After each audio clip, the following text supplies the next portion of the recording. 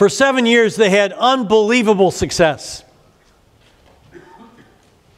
7 countries obliterated, 31 kings defeated, 10,000 square miles of prime real estate claimed.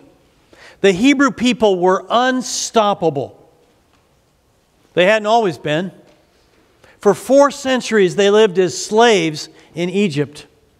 For 40 years, they wandered like Bedouins in the desert. For 300 years, they suffered during the dark age of judges. They didn't thrive. But during those 7 years, they did. That's when the Jordan River stopped. The Jericho walls fell down. The sun stood still, and the kings of Canaan were banished. What they accomplished was so amazing, the historian wrote, "So the Lord gave Israel all the land He had sworn to give their ancestors, and they took possession of it and settled there. The Lord gave them rest on every side, just as He had sworn to their ancestors. Not one of their enemies withstood them.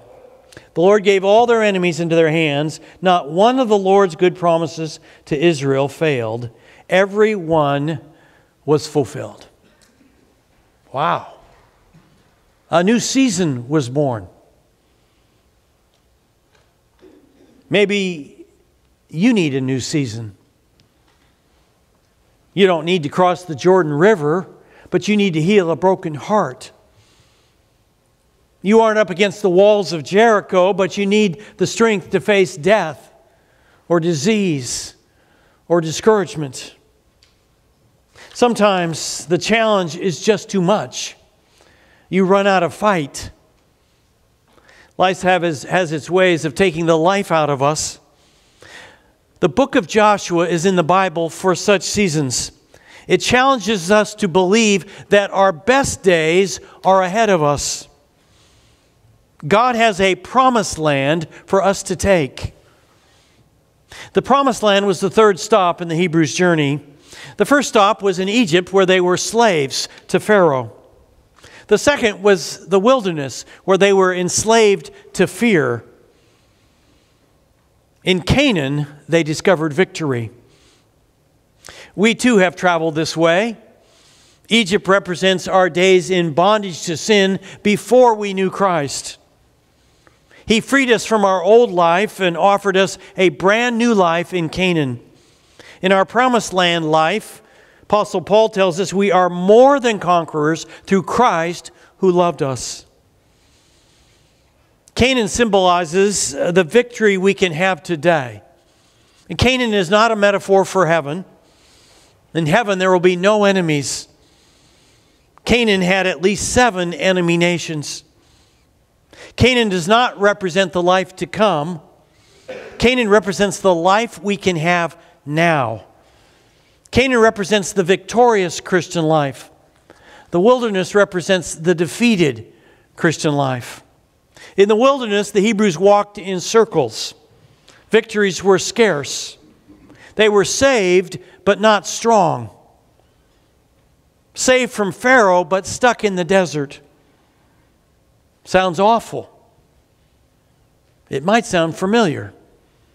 I know many Christians who say they are stuck in a rut, stalled. They can tell you the day they escaped Egypt, but they can't tell you the last time they defeated a temptation or experienced an answered prayer. They are not alone in the wilderness.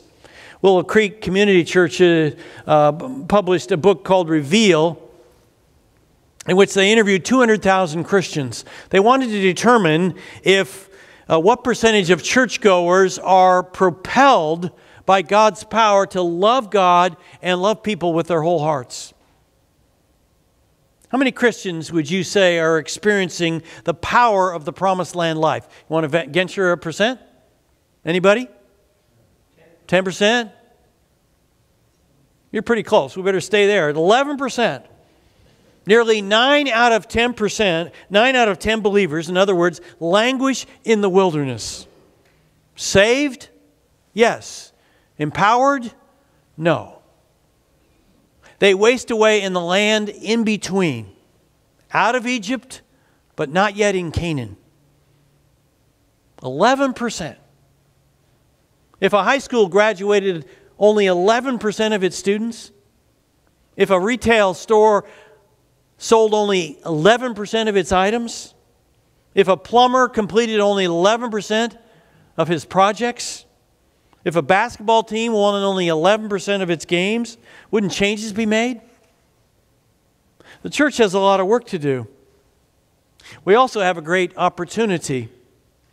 About 2.3 billion people on the earth call themselves Christians. If the survey is any indication, about 2 billion of those Christians are struggling on a fraction of their horsepower. What would happen if they got a tune-up? How would the world be different if 2 billion Christians came out of the wilderness? How many marriages would be saved? How many homes would be transformed? How many schools would be changed? How much hunger would be eliminated? If you began to live the promised land life, how would you be different? Do you sense a disconnect between the promises of the Bible and the reality in your life? How do we explain the disconnect with so many of us caught in the land in between Egypt and Canaan? If you've invited Jesus to be your Lord and Savior, the Holy Spirit dwells inside you. You have the same power which God used when He raised Christ from the dead, living inside of you. So why do we struggle with life? Our inheritance in Christ grants us perfect peace, but we feel like we're a perfect mess. Why? I can think of 4 reasons.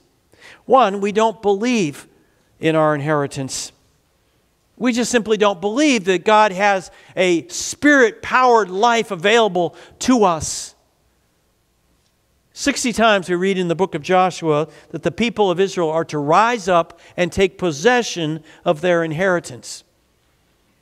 God told Abraham 500 years earlier that He was promising the land of Canaan as his inheritance. So Joshua let the people depart, each to his own inheritance. Is it time for you to possess your inheritance? You have one. If you've given your life to Christ, God has given Canaan to you. He has blessed us in the heavenly realm with every spiritual blessing. Notice, He has blessed, not He will bless or might bless. This may well be the best kept secret in Christendom. We underestimate what happened to us at conversion. Many Christians view their conversion sort of like going through a car wash. They come in a filthy clunker, and then they come out with their sins washed away, a cleansed clunker. But conversion is way more than a removal of sin. It's a deposit of power. It's as if your high-mileage 2-cylinder engine has been removed and in place has been mounted in your frame a brand new Ferrari engine. God removed the old motor, caked and cracked and broken with sin and evil, and replaced it with a roaring, humming version of Himself. He embedded you with the essence of Christ. So the Apostle Paul writes, read this with me. Therefore, if anyone is in Christ, the new creation has come, the old has gone, the new is here. And then Paul also writes, read this with me. I pray that the eyes of your heart may be enlightened,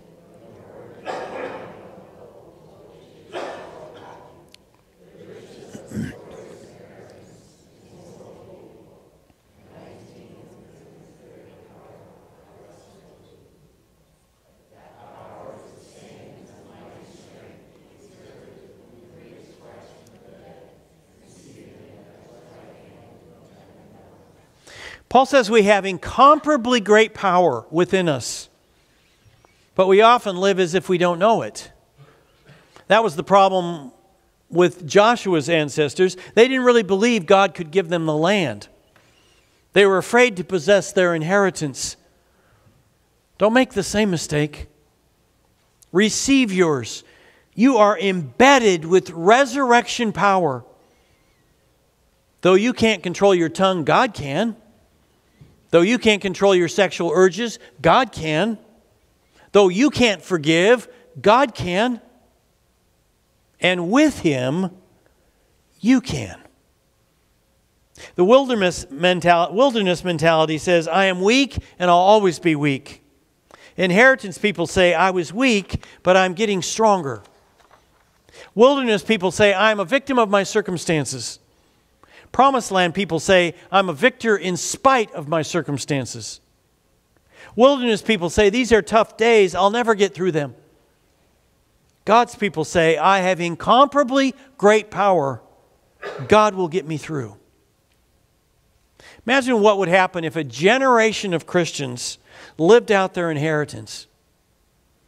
Men and women would turn off internet porn. The lonely would find comfort in God rather than in the arms of strangers. Struggling couples would spend more time in prayer and less time in anger. Children would consider it a privilege to take care of their aging parents.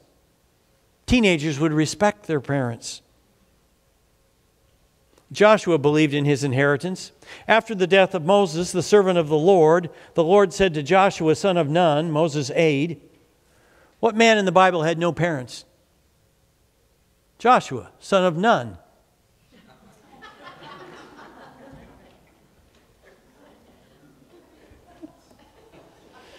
Moses, my servant, is dead.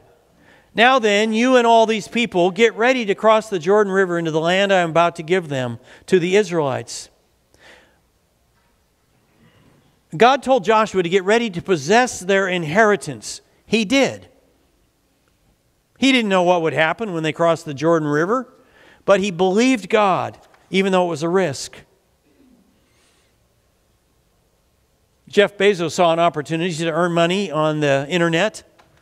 He knew that internet startups have a 1 in 10 chance of success.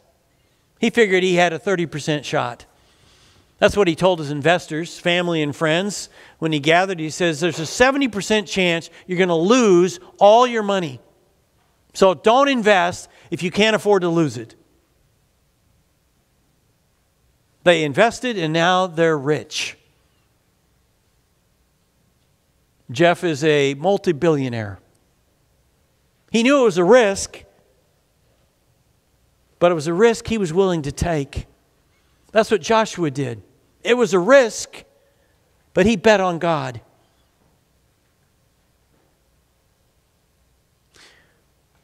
When the people of Israel came out of Egypt, Moses sent 12 spies into the land of Canaan to check it out.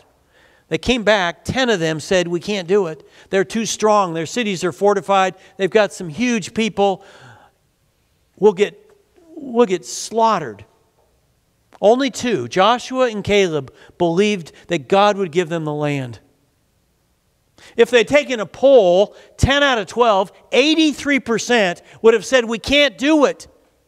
We can't take our inheritance. Remember that when you see a poll that certain percentage of Americans believe we should do this. Doesn't mean they're right. In this case, 83% were desperately wrong. I can think of a second reason there's a disconnect between who we are and who God calls us to be. We don't claim God's promises. Read this with me. I will give you every place where you set your foot, as I promised Moses. Your territory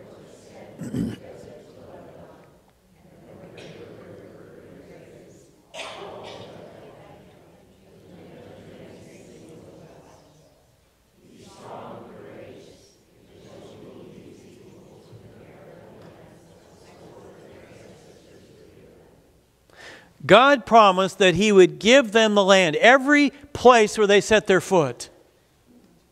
If Joshua got afraid, all he had to do is remember God's promise. And God always keeps His promises. God promised the land, but Joshua had to claim it. Do you know God's promises? This is why I talk to you so much about how important it is to read the Bible. This is where the Bible is where we learn God's promises. Third, we don't practice God's presence. This is so important. Think of all the reasons Joshua could have been afraid. The book begins, after the death of Moses, the Lord said to Joshua, now get ready to cross the Jordan. He might have thought Moses is dead.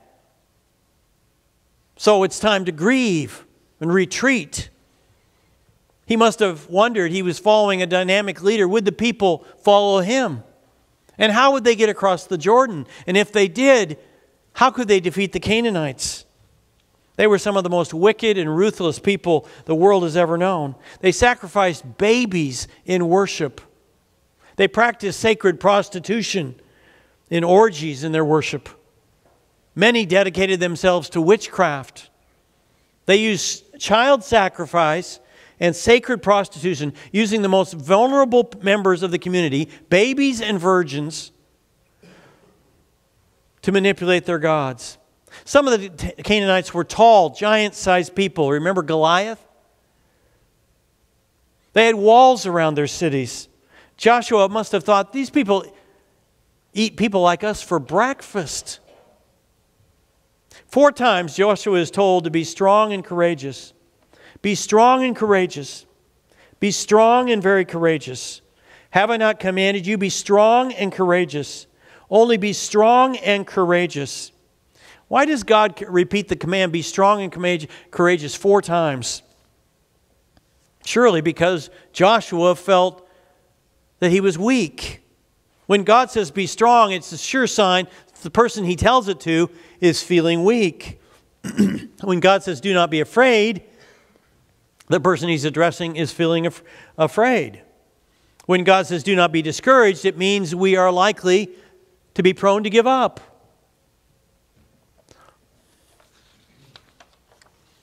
No one will be able to stand against you all the days of your life. As I was with Moses, so I will be with you. I will never leave you nor forsake you. Have I not commanded you? Be strong and courageous. Do not be afraid. Do not be discouraged. For the Lord your God will be with you wherever you go. God promises that He will be with him. He promised to provide Joshua with all the strength he needed. On our own, we have reason to be afraid, but with God embedded in us, we can have confidence. Jesus said much the same thing. All authority in heaven and earth has been given to me. Therefore, go and make disciples of all nations. And surely I'm with you always to the very end of the age. Jesus says He has all authority over all creatures. And He promises to never leave us, so we don't need to be afraid. Let me read you a true story. We have 3 sons. Marcus is the oldest, then Nathan, and then Simeon. When Nathan was 3, we began to notice some developmental lag. He didn't talk. He struggled learning to walk. My wife, who is a teacher, thought we should have him tested. We took him to a special program at the University of Illinois and discovered that Nathan had several learning difficulties and would probably never function in a traditional classroom. Our shock and disappointment soon turned to resolve, and we were determined to help Nathan be all God had created him to be, nothing more, nothing less. Learning most things was a challenge for Nate, but he seemed to enjoy life. Marcus, his older brother, helped Nathan learn to tie his shoes, put on his coat, and generally filled the role of older brother. Simeon, our youngest son, was the baby and worked that turf for all it was worth. As Nathan grew, his kind, gentle, gregarious spirit infected our entire family. Our 3 boys seemed to enjoy each other's company, and fights were infrequent. In many ways, we feel like Erica serves that role in our family. She has cerebral palsy and has brought the whole family together. The year Nathan entered 3rd grade, he learned something important about life. I was helping my wife with some household chores one day when I heard a commotion. My boys, all 3 of them, were on the verge of a full-blown fight in the backyard. I walked down the steps and into the midst of what looked like a sumo wrestling match, with Nathan on one side and Simeon and Marcus on the other. Using my "don't ever think about not doing what I'm telling you to do" voice, I pointed toward the back door and said, "Inside." All three boys sat on the floor in a semicircle, and I joined them. Their faces were red and sweaty, and their bodies convulsed with each breath. Silence is always an ally in these moments, so I just sat and looked at them for several seconds. "What's going on?" I asked. "For the last few days, you guys have been at each other's throats, snipping and quarreling, and I want to know what's going on." Marcus, the sixth grader at the time, and the leader, spoke first. "Dad, it's Nate. I don't know what's wrong with him, but for the last week, every time I say or do anything, he jumps on me." Simeon raised one of his first grade hands as though he were watching for his teacher to call on him, while he pointed at Nate with the other. "That's right, Dad, it's not us, it's Nate." I looked at Nathan, who sat slightly apart from the other two, stone-like and stoic, folded arms, red face, a cauldron of indignation and anger. "Nathan," I said, "what's going on?" The statue broke its pose as Nathan shrugged his shoulders. "Nathan, I want an answer, and I want it now." Nathan's eyes hollowed, like twin caves gaping open and fixed, without any apparent focus. In quiet, almost monotone song, he began to describe the scene he was obviously watching on the projector of his memory. "I go to special reading class every day. And every day there is this boy. He's a fourth grader. He wait for me outside my room, and he walk alongside me. He make fun of me, and he laugh at my reading book, and he tells everyone in the play yard that I'm dumb, and he make me feel really bad in my heart. Caves are wet, lonely, dark places, and those two drip slow, silent tears because of the sadness and pain they watched on memory screen. And the room became acquainted with the sound of compassion. Gentle, warm drops from father and brothers fell into new, loyal laps. Through my own tears, I looked at three sons who sat Indian style on the floor of the family room. One of them felt alone. Two of them felt ashamed. All three of them waited for me to say something fatherly. I've never been comfortable speaking with lumps in my throat, so I decided to use the man who controls his tongue as the perfect man voice and say nothing. I wait and watched, and I learned. After many moments of silence, Marcus' wet face turned to Nathan's. He asked a simple question of his younger brother, but the implications of the asking were more than magical. They were profound. With quiet, almost awful resolve in his voice, he erased all of Nathan's aloneness. I watched Nathan's countenance change as his older brother walked into the midst of the project room of his mind and stopped the film with three words: "Who's the guy?" I suppose Marcus could have mapped out a strategy for what to say the next time the problem came up. He could have suggested that Nathan go to the principal. He could have said it didn't matter what other people think. But the truth is, he chose to identify with Nathan by becoming personally involved in addressing the issue of might and authority and power. And for the next several weeks, when it was time to walk to special reading class, Marcus and Nathan walked together. Sixth graders are a lot bigger than fourth graders. The play yard looks different when you know a sixth grader.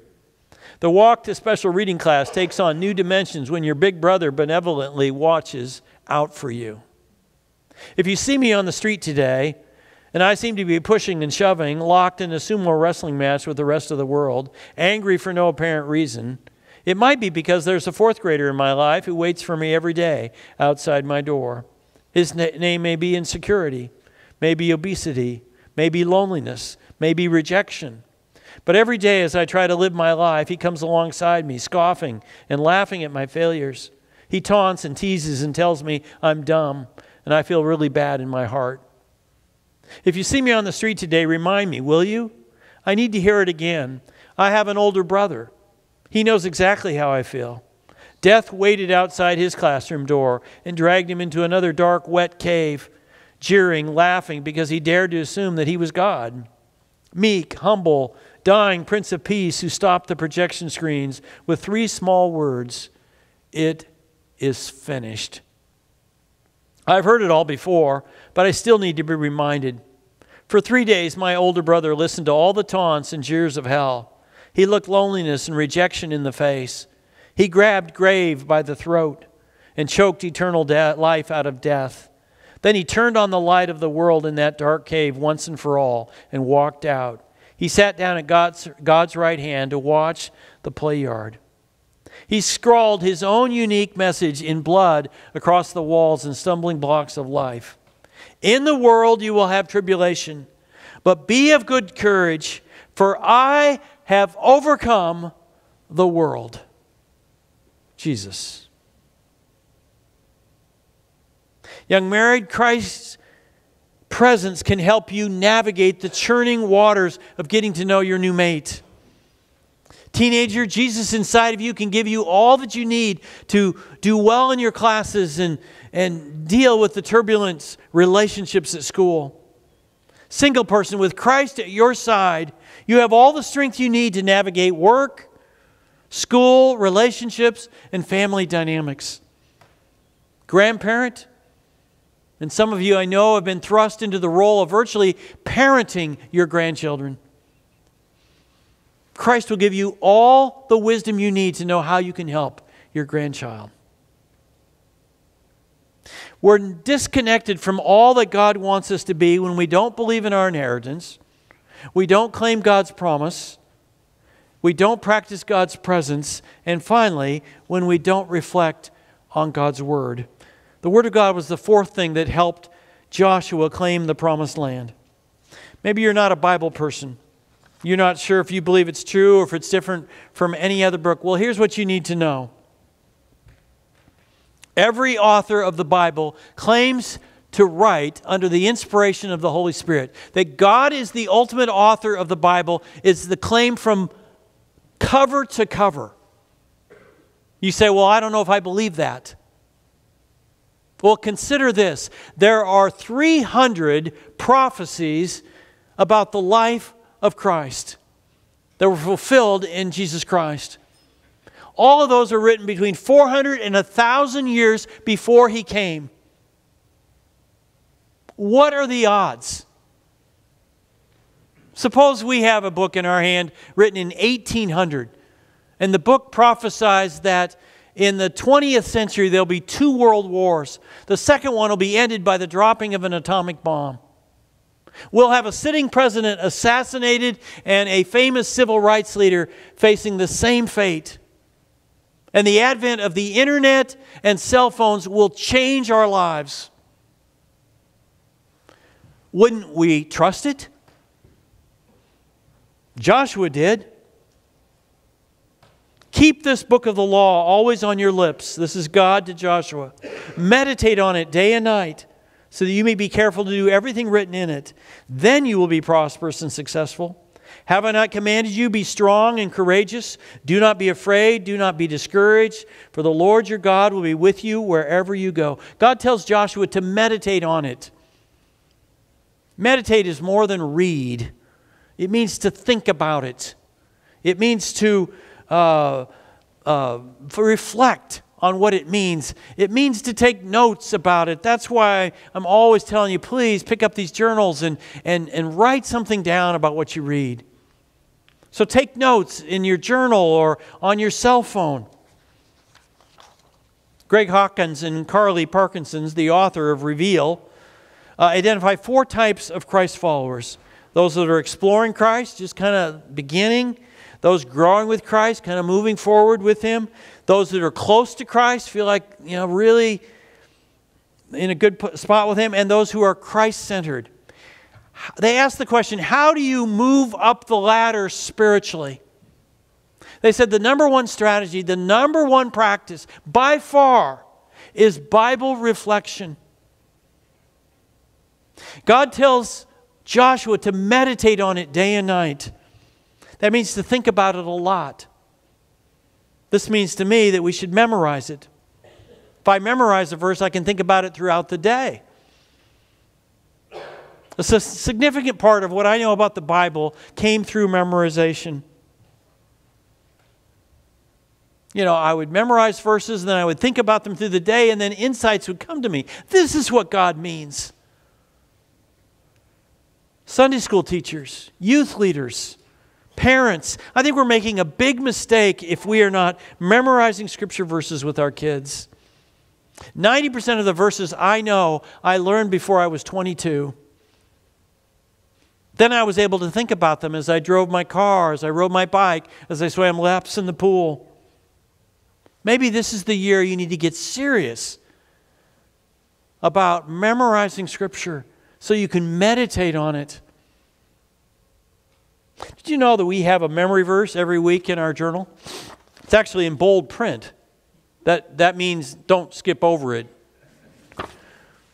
Why don't you try it? Most of those verses are what I call classic verses. Notice the reason we meditate on the Bible is so that we obey it. Meditate on it day and night so that you may be careful to do everything written in it. We don't memorize verses just to have facts in our brains. It's so that we can put them into practice. Do you feel spiritually stuck? Well, here's the good news. With God's help, you can close the gap between where you are and where God wants you to be. Indeed, the person God wants you to be. Take out your program. I've put a sentence in there, and I'd like you to take a pen. We have pens under every seat in the house, or they're supposed to be.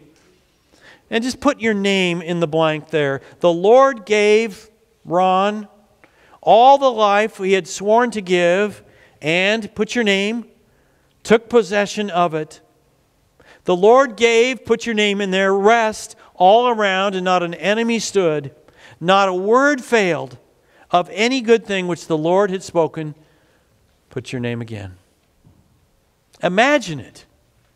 You at full throttle. You experiencing God's incomparably great power. You as God intended you to be. Isn't it time you change your mailing address from the wilderness to the promised land? Lord God, thank you for putting this book in the Bible, Joshua. The encouragement that our best days can be ahead of us. And that you have incomparably great power for us. If we commit our lives to you, you put your Son inside of us. Resurrection power to face whatever we face each day. I want to give you a chance to pray. Right now, maybe you want to experience God's incomparably great power. So why don't you tell Him that right now? Maybe what you need to practice is that you believe in that inheritance, that power available. Or God's promises, claim them. Or God's presence, that you forget that He's with you and you think you're all alone. Or you need to reflect on God's Word. Would you make the commitment to Him right now and say, God, I want to experience your incomparably great power. You pray.